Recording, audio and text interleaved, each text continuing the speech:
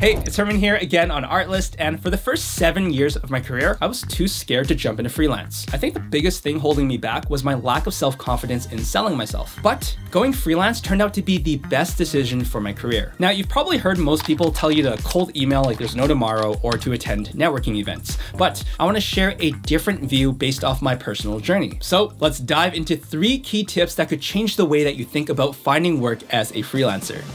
Tip 1 is to focus on improving your craft. Now, picture yourself as a blacksmith aiming to forge the perfect sword. The more that you practice, the sharper your swords become. Before graduating high school, I was pushed towards careers that I had zero interest in. You know, the usual expectations of being a doctor, a lawyer, an engineer. But I took a leap of faith and I disappointed my parents by choosing video creation as my path. And boy, did I practice. I made videos for free, for peanuts, and even just for myself because I really loved it. Learning and performing magic tricks was also a big hobby of mine, so combining that with video creation, I'd make these experimental montage videos that I am now glad are just hidden in the deepest corners of YouTube. But each video that I made was an opportunity to try new camera techniques, new editing styles, and it was just really rewarding watching my skills grow over the years. Yes, building relationships is important, but my journey was more like a solo adventure, a quest for self-improvement. All I had on my mind was creating the best videos I possibly could, and trust me, there's no better feeling than knowing that you've made a video that you can be proud of and leaves a lasting impression on your audience. It's like what the legendary actor Steve Martin said, "Be so good they can't ignore you." That is the attitude I had because for me, making videos is always a passion before it's a job. As a side effect, I made so many videos and my portfolio grew like crazy before I knew it. The pattern I found was that clients were most impressed with videos that were both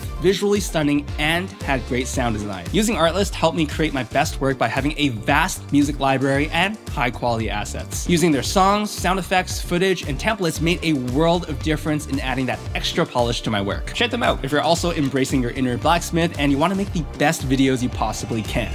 Tip 2 is to make yourself discoverable. You know that guy at the corner of a party trying to blend in with the wallpaper? That was like my relationship with social media for most of my career. I was too focused on my craft to care about being in the spotlight, but around the time that I transitioned to freelance, something clicked. I realized that most creators that I admire would share their work and their process online. Thanks to their inspiring Instagram posts and valuable YouTube tutorials, my work became what it is today. So you know what I did? I still didn't post my videos because my crippling imposter syndrome made me feel like that they would never be good enough to share. It was like stage fright without the stage. That is when Austin Kleon's book, Show Your Work, came at the perfect time in my life to get over that nasty feeling of self-promotion. One of the chapters was Think Process, Not Product. Reading it inspired me to treat my posts as works in progress, as opposed to like, look at my finished masterpiece. So I started posting behind the scenes of my work and tutorials based on my own experience. It's something that I did consistently and still continue to do. This shift in mentality not only made me more discoverable, but it also allowed me to give back to the creative community that helped me grow. In the process, clients could now see what I was capable of, and they started reaching out to me instead of the other way around, including Artlist. I wouldn't be here making this video if they hadn't found me on my Instagram and YouTube. And it's not like you have to be some sort of mega influencer, but having some degree of online presence makes it so much easier for your talents to be discovered. So tip number 2 is to take advantage of how easy it is to now promote yourself by just showing your work. Finally, tip 3 is to build strong relationships with your existing clients. I used to think freelancing was like a bee buzzing from flower to flower, hopping between jobs and clients. But in reality, I found myself building solid foundations with a select few of my existing clients. Why?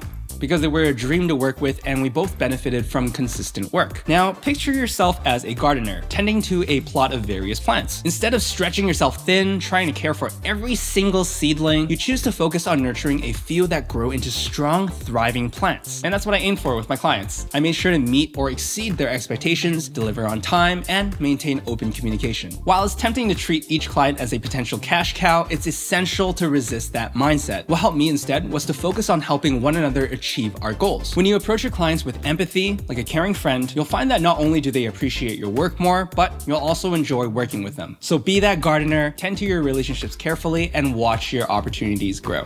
And those are the 3 secret ingredients that turned my freelance career from a terrifying leap of faith to a rewarding adventure. Instead of worrying about hunting for my next job, I'm happy to say that I'm at a place in my career that works so well for me. And I'm confident these tips can help you attract the right clients, enjoy a steady stream of work, and most importantly, be proud of the creator that you've become. Otherwise, make sure to check out Artlist for all your video creating needs and subscribe to the channel so that you don't miss the next video. Until next time, keep practicing, sharing your work, and building those relationships.